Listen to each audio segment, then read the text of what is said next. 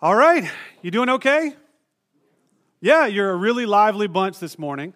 So we're going to start out with interactive, okay? So we are in the last week of our series titled Project Gratitude. And what we've been doing is trying to kind of re-examine our hearts and understand the way that God would have us as Christians to live in this world. So we live in a world where there's a lot of voices of discouragement. Sometimes they're on the outside, sometimes they're inside our own minds.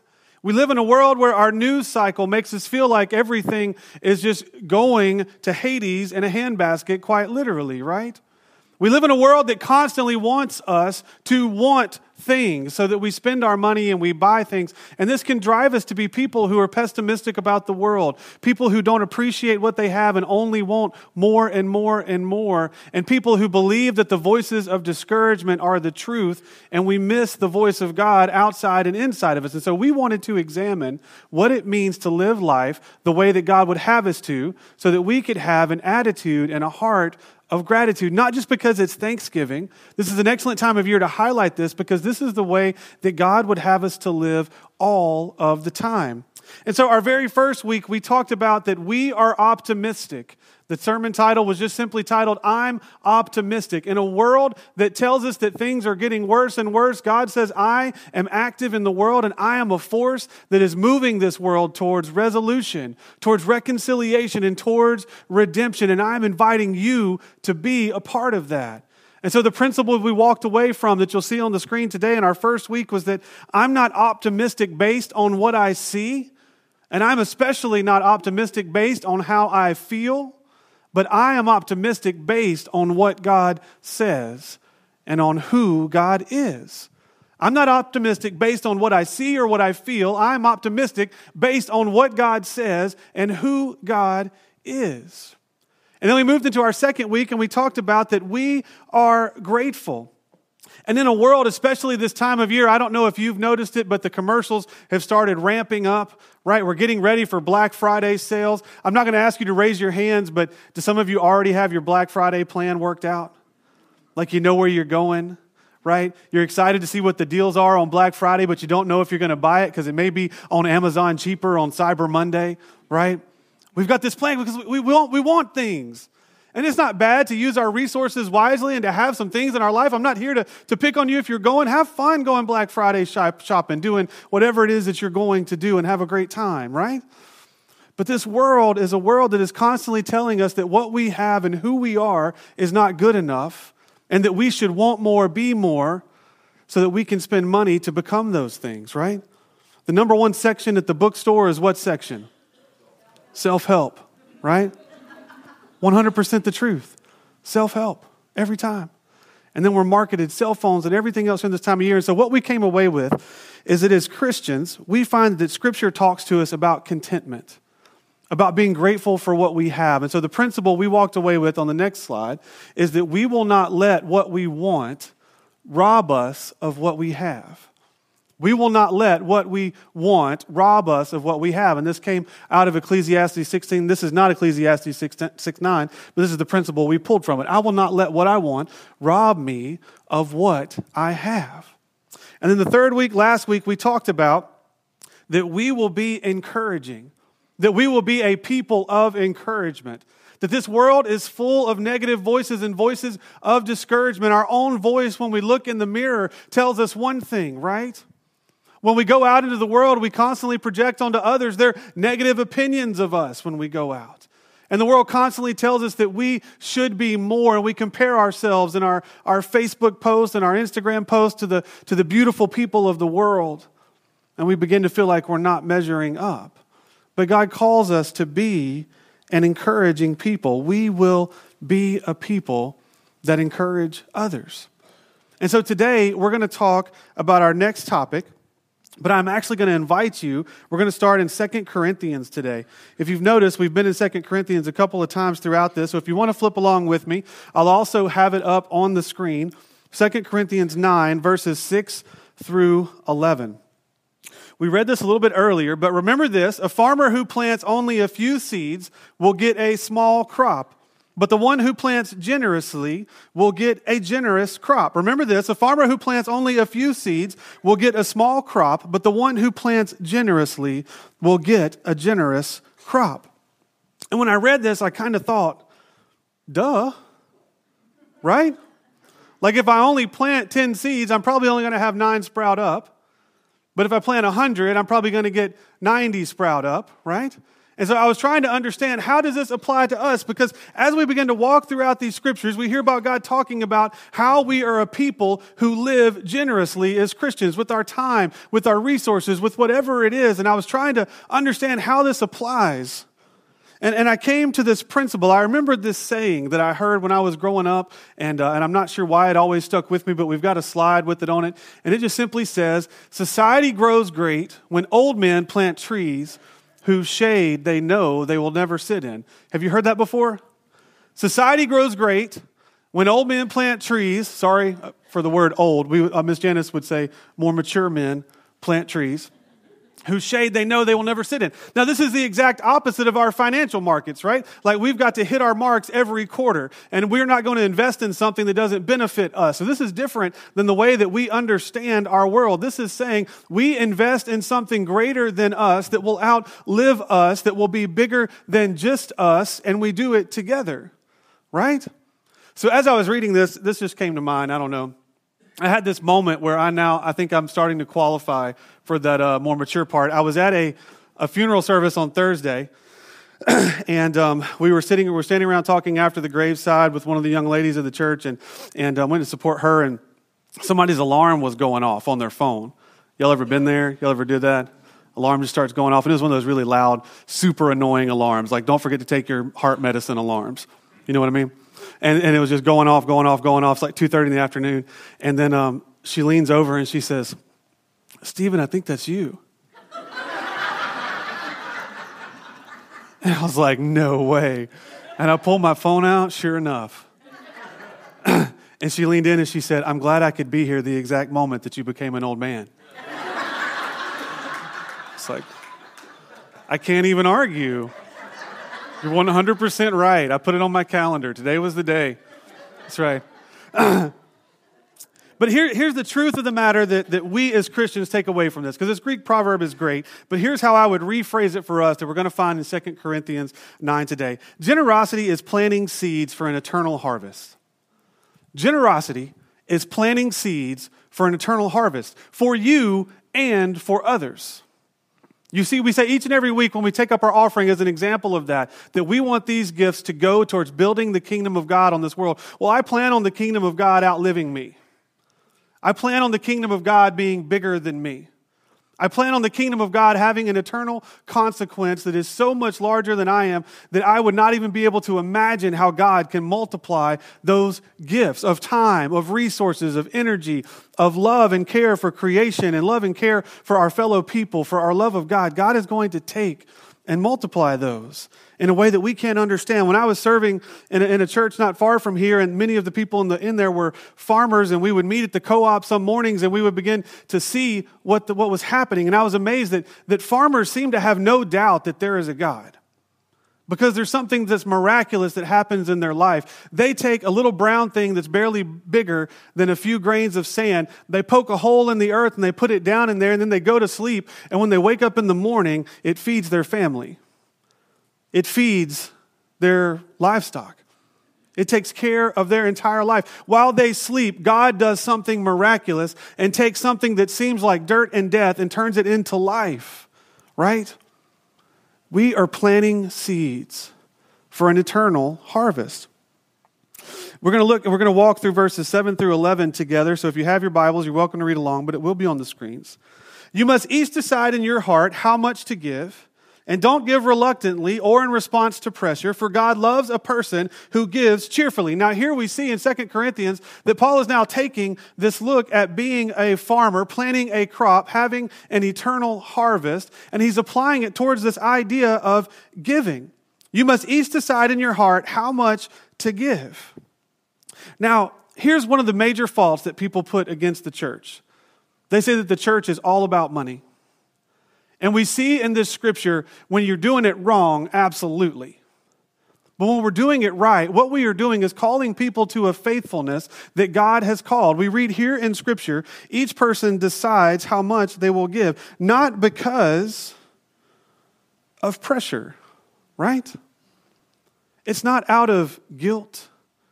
It's not out of making you feel bad or wanting more as a church. It's about saying, how are we faithful to who God has called us to be? You see, we would invite you into next steps for your prayer life.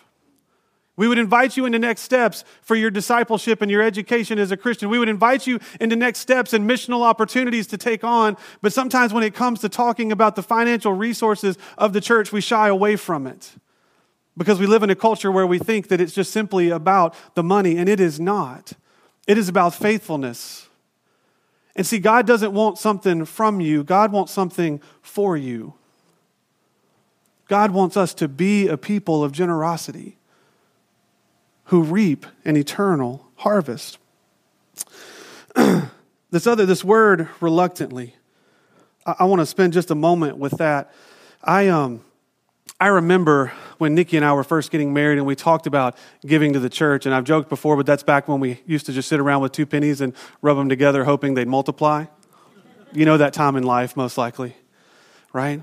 And then when we were writing a check for, I doubt it even crossed $100 that first time, right? It wasn't that big a deal. And I remember talking to somebody who said, well, but I make a whole lot more than that. And that check is a whole lot bigger. I believe it was Rockefeller who said that he wouldn't have been able to tithe his first million if he had never tithed his first penny. And so there's this moment of reluctancy. And you know how I got over that moment of reluctancy? I tricked myself. I made my bank automated. Because I'm going to be honest with you, I was a reluctant giver. I would run through in my mind all the things in my budget that money could have gone for, all the things that we wanted to do, all the things that we had hopes to do, are my fear of the future and what that might hold. And it made me reluctant. And at first, I had to trick myself into giving. But then we get to the second step of the scripture, and it says, "For God loves a person who gives cheerfully." And I believe you have experienced that in your life. When you take something down from the angel tree and you turn it in and you know that it is going to bring joy to someone's life, you feel alive inside because you know that you're participating in something good, that your generosity is changing a life. We just sent, 47 bajillion shoeboxes around the world? Wasn't that the final number? 1,800 and something shoeboxes around the world. And were you reluctant when you were packing those shoeboxes? No. You were full of joy and cheer, and it was beautiful. Even though Amy was herding us like an assembly line around, right? She's doing such a great job. But we were joyful because we knew that we were acting like God in this world. Verse 8, "And God will generously provide all that you need. Then you will always have everything you need and plenty left over to share with others. And God will give generously, provide all you need. Then you will always have everything you need and plenty left over to share with others." Now here, I believe, is one of the hardest conversations to have with yourself, as well as one of the hardest conversations to have with your spouse or whoever it is that you may be financially accountable to. What is the difference between need and want? Can anybody give me a good definition? What's the difference between need and want? I see all the spouses purposely not making eye contact. Like, oh my God, she's looking right at me, right? Perhaps we drove here this morning in it, right? Yeah. What is the difference between need and want? Because you see, in this scripture here, out of the NLT version, it says, God will generously provide all you need. Then you will have everything you need and plenty left over to share with others. You see, sometimes we have to ask ourselves a difficult question, a question that we don't like. What is the difference between what we need and what we want? And have we sometimes shifted that word need over to the category of want so that we can get what we want? I know I've done that. I'll say things like, I need a new car. Picking on cars this morning, right? We need a new house. We need to go on vacation. Whatever it is, I don't know. Those are all great things. I hope you get to do those things. But what is the difference between need and want? Verse 9, as the scripture says, they share freely and give generously to the poor. Their good deeds will be remembered forever. And this is this quote comes from Psalms 112. And I'm not going to share it with you this morning for time, but if you were looking for a scripture to read this week about the characteristics of godly people and you're getting ready for Thanksgiving, Psalm 112 is a wonderful one to reference right here out of this verse. But it says, they share freely and give generously to the poor. Their good deeds will be remembered forever. Verse 10, for God is the one who provides seed for the farmer and then bread to eat. In the same way, he will provide and increase your resources and then produce a great harvest of generosity in you. I want to go back to the first part of verse 10. For God is the one who provides seed for the farmer and then bread to eat. And this is where I struggle with this as well. You see, providing the seed for me, I don't know about that. I'm pretty sure I worked hard and I bought those seeds, right? Was I provided those seeds? You see, when I plant them in the ground, I can get on board with the fact that God made them grow. But I worked hard and I bought those seeds and I put them in the ground. And then I did everything I could to make sure that things went right. I watered and I fertilized the soil and I tilled it or I didn't till it or whatever the trend is at the time. I made sure that I came back and I used pesticides and I did everything that I could do to make sure that that seed came up. And then God provided the bread. Well, I don't know about that. I took that seed and I husked it and I cracked it and I made wheat with it and I got the yeast and I kneaded it together with the water and the oil and I put it in the oven and I cooked it and then I pulled it out and I sliced it at just the right time. You ever pulled it out too early? Right? And then I did it at just the right time and then I had this bread and I made the bread. Did God provide that bread? The answer is yes. You see, we as a society, we believe that it is all ours. That we earned it. That we get to decide everything that we do with it. And you're like, man, I'm glad we came for another Give Us Your Money Sunday, right? But see, that is not the point. We are trying to live as faithful Christians in a world that is telling us that what we have is not enough. But it's also telling us that everything we have is ours because we bootstrapped it ourselves. And that's the American way. But God says the eternal kingdom of God has something different to say about the resources of this world. That I have given it to you, no matter how hard you work to buy it. That I have given it to you, no matter what you've done afterwards to increase it and turn it into the thing that I want you to turn it into. And that I will continue to bless it for generations to come. Their good deeds will be remembered forever.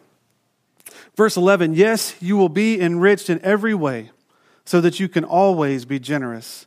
And when we take your gifts to those who need them, they will thank God.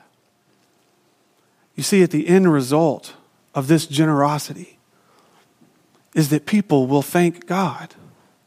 That through the generosity of a church like ours, that people will know God, who God is. And you see, we are a generous church. I want you to hear that this morning. Through our budget, we support dozens of ministries here in this community, not just the ministries of our church. We're talking about places like Urban Ministries and Loaves and Fishes and Manna Cafe and Operation Christmas Child and Safe, Soldiers and Families Embraced and Room in the Inn and Habitat for Humanity and all kinds of other places that we want to make sure that those places have the resources they need to continue building God's kingdom here on earth. We are a generous church. Instead of taking up some of the denominationally mandated giving Sundays each time we have Holy Communion, what do when we have Holy Communion? We have the Good Neighbor Fund. The monies that are left down here on the rails each and every Sundays, they're not tipping the pastor. Those go straight, 100%.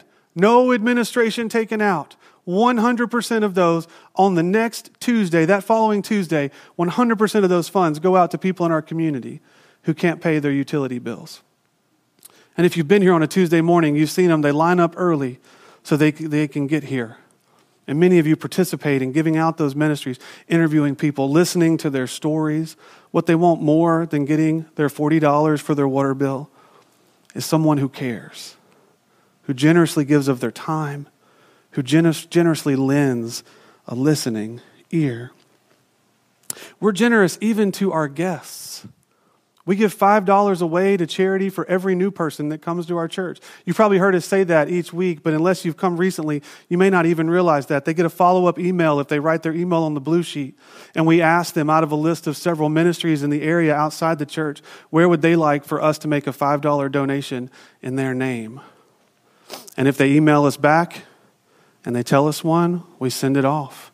And otherwise, we send money on anyway. But they get to participate and be generous just by visiting our church. This past Wednesday, I hope you got to be here for our first responder appreciation night, but it was awesome. That is a church that is generous and full of gratitude. A church that thanks the first responders in our area for being the people who answer our calls when we fall into emergency and crisis. We had the men's club donated over 50 turkeys. Robert Perigo and several of you got together and were able to smoke those turkeys on Tuesday and give them out. We fed, a couple dozen people who actually came to the event or more that were first responders, but we fed hundreds more at the fire stations, at the EMS stations, at the jail, at the E911 dispatch, probably more places that I forgot, so somebody can just correct me later, right? That is a generous church. We support SAFE, the Soldiers and Family Embrace, so that those who are active as well as retired from the military can get the mental health services that they need for them as well as their families outside of the VA, because they found that kind of a lack of transparency and confidentiality made people hesitant to go and get those resources. And now Soldiers and Families Embrace, that we support through tithe dollars here at this church, has now opened up those services to first responders. And so they came to be a part. That was one of them talking earlier, the executive director of SAFE who was there, to say to our community of first responders, here's a resource that is free for you to use and available because there are churches like this that are member-supported churches. How are we able to be so generous? Because of the gifts that we receive and take up each and every Sunday and during the week. We are the kingdom of God, changing this world for the better in so many ways. We are a member-supported church.